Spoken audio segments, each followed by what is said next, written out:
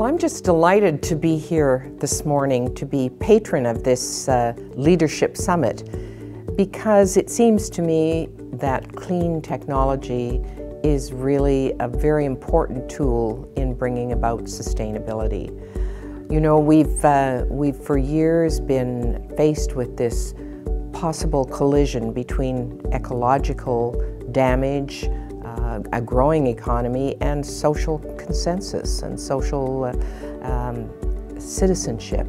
And it's been very difficult to make those three things move together in alignment to the satisfaction of all. We've also just recently, of course, had the wonderful event of the Climate Change Summit, and I think we're starting to leave the doubts about the science behind and really focus on very pragmatic approaches to dealing with the circumstances in which we find ourselves. So it's a wonderful time for clean and sustainable technologies to really be part of the answer to what we do going forward. I think clean and sustainable technologies are blessed by having people who understand the science and the technology. They have CEOs and business leaders who are moving the technologies forward. I think they have governments who understand that they have a need through sound policy development to create the ecosystems that will bring about success, that will help to mobilize people.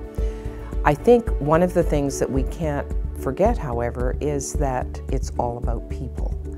And so no matter how good the science and technology is, if we don't have people on side to be able to take those technologies up, then we're going to be fighting all the way. There are risks, there are downsides, there are winners and losers, and somehow we have to help people make the trade-offs that are necessary. With any technology, I think the implementation is the important challenge, and it's an implementation both at home and around the world.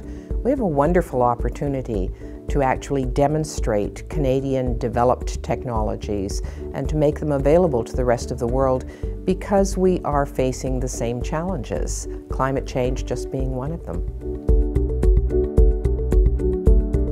Canada has a real opportunity to be a leader because we have the scientists, the technologists, who understand and develop those technologies. We also have very innovative leaders and CEOs, leaders of business, who are eager to take those technologies global. We have a world that is waiting for possible solutions to the same problems that we face.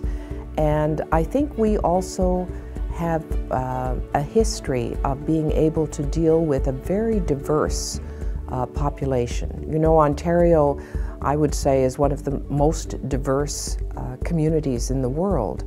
And so we know something about people-to-people relationships. We have connections in places around the world. And so filling a need, first of all, and then doing so in a way that is responsive and respectful to various cultures, I think is a real people advantage that we have.